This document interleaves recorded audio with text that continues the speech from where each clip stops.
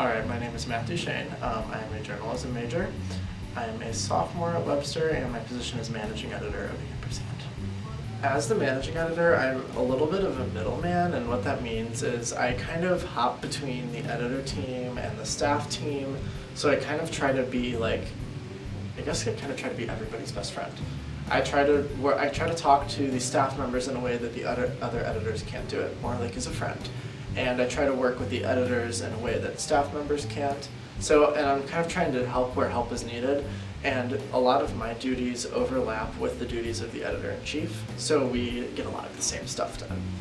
I joined last semester, fall 2012, and I joined because I was looking for something to do to get my portfolio work in check. I'm really interested in magazines, so I just joined kind of on a whim. I didn't really know what I was doing, and I fell in love with the staff.